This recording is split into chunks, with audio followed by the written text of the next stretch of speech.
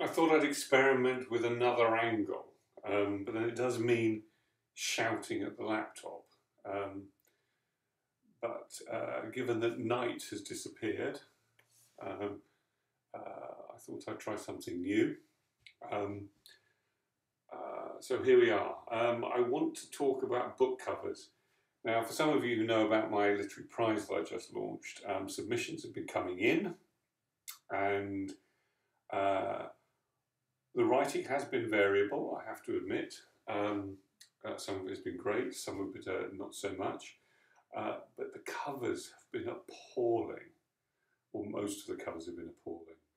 Um, Now, obviously, there is this old adage you can't judge a book by its cover, but you can judge the publisher by the kind of cover they decide to give to the books based on how they feel they're going to attract the readership. So I think covers are important, and when I publish my novel next year, I will be paying a lot of attention to the cover, and certainly I have strong views. But the key thing I think for covers is less is more. And the reason for that is that, and I've done this in a lot of research in my kind of regular job, is that the more you do with a cover, the chances are the more barriers you will put in place, the more barriers to purchase. You're looking for triggers to purchase. You're looking to put little clues and cues into your cover that make you think, I want to buy that. Now, actually double guessing what is that thing, what that trigger is, means that you are more likely to fill it with barriers. And certainly a lot of the covers that I've looked at through the submissions, and I'm not going to share them with you because that would be unfair on the prizes, and we are not judging the covers in terms of the prizes, and every novel is getting read. But some of them are awful. But anyway, and I was thinking, how, is there a kind of analogous situation to covers? And I decided that yes, there is. And I'm going to sit down for this. I started thinking about why people wear suits to meetings, to businesses. Why people wear business suits, male and female. And one imagines it's convention and formality and those kind of things. But I'm not so sure. I think it's because it's much harder for people to make decisions about you. And therefore, one is forced to make decisions about the content of what someone is saying. But equally, the triggers and marriage issue comes into play, because when I go out to a meeting, if I'm not going to wear a suit, I have to give it an awful amount of thought of what I am going to wear. I have to make choices. And those choices, I'm trying to make choices that are going to trigger people to like what I say, or buy my business, or be convinced of my argument. But equally, I make choices where I walk into a meeting, and if I'm not in a suit, I'm in something else. People basically one runs the risk of people making decisions against you. Whereas in a suit, actually people just go, he's wearing a suit, he's wearing a shirt, maybe wearing a tie, whatever. It takes an astute observer of couture to work out whether the suit is any good or not, because everyone can buy a half-decent suit these days. In the UK, there's a lot of reasonably well-made shoes.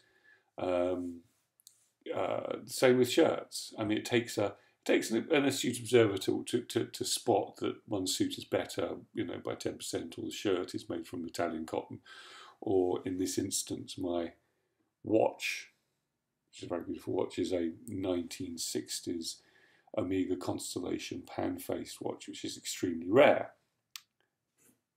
People have done it, but really they're just going man in a suit. Actually, probably man in a suit with long hair, but man in a suit. What's he talking about? And quite frankly, the reason I have long hair is to slightly disrupt that, because I'm much more comfortable with people being annoyed by me and irritated by me than I am. I quite like to go into battle, which is not really a good thing, but you know, whatever. But anyway, I'm probably moving off topic somewhat here. But my feeling is that if one is going to have a strong book cover, less is more. And if you're suddenly going on a kind of, you know, to a picture library to kind of sum up what the book, what might represent the book, it's on a hiding to nothing. Actually, no, I was going to do something about it. So first I'm going to show you what I think is my favourite cover of all time. And it's a wonderfully designed cover. It's a large book, and it's Harold Brodkey's The Runaway Soul. And that is just beautiful design. You know, it's I don't even know what it's saying.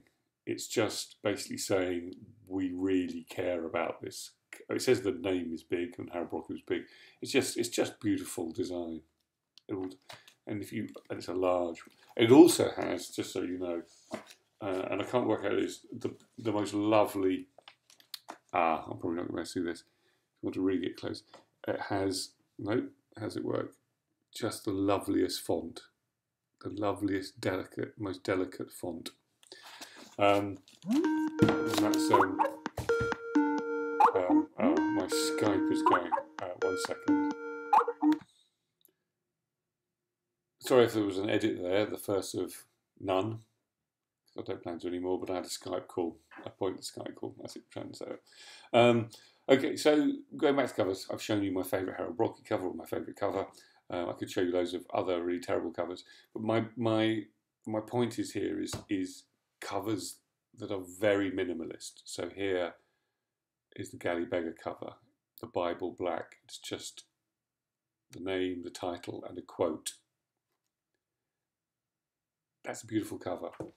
Or Fitzcarraldo. Now it's interesting. I really love the Fitzcarraldo. I mean, I particularly like the insides, but actually, I noticed the other day I was in a bookshop and there were a lot of Fitzcarraldo books. They don't quite, even amongst very noisy covers, they don't quite jump off the shelf in the way that these do. But I do like very plain covers. And the Bible Black is particularly nice, I think. And who wouldn't want to be published, especially, you know, with a matching colour. Well, this is red, but it looks orange in this line. Because I look orange. I haven't sort of started spending all my time in sunbed, turning myself into Donald Trump. But I came across this. So this has got nothing to do with cover. This is about margins. This is a story by Donald Bartlemy. Is that how it's pronounced? I don't know. And it's a really lovely story. It's just a few passages, about one paragraph. And essentially, there is a man explaining to another man who has a kind of begging sign. He's standing on 13th Street in New York. I think it's set in the 60s or something. And he's got a begging sign. And this guy's gone up to him to talk to him about his begging sign. This is how it starts. Edward was explaining to Carl about margins. The width of the margin shows culture, aestheticism, and a sense of values or lack of them, he said. A very wide left margin shows an impractical person of culture and refinement with a deep appreciation for the best in art and music. Whereas, Edward said, quoting his handiwork analysis book, whereas narrow left margins show the opposite. No left margin at all shows the practical nature, a wholesome economy, and a general lack of good taste in the arts. A very wide right margin shows a person afraid to face reality, oversensitive to the future, and generally a poor mixer. As you can see here, sorry, God, very bad lighting, I apologise here. Lovely, lovely margins on Fitzcarraldo books. And lovely margins in Gallibega. Not quite as wide margins, so not quite as aesthetically predisposed as Fitzcarraldo. But when Fitzcarraldo books get wide, because they're narrower, yes, we're getting into minutiae here. They are narrower. See, wider, narrower. When you get to very thick books, they actually become quite difficult to read because of the narrowness. Anyway, blah blah blah blah. Where are we? Yes, terrible covers and great covers. That's it really. Sorry, it's rambling. I haven't actually been very well over the weekend, and my mind is a little like pudding laced with rum, or in fact bourbon, which is actually, my brain is probably laced with bourbon, which is what I'm going to go and do now. All right, many thanks. Bye.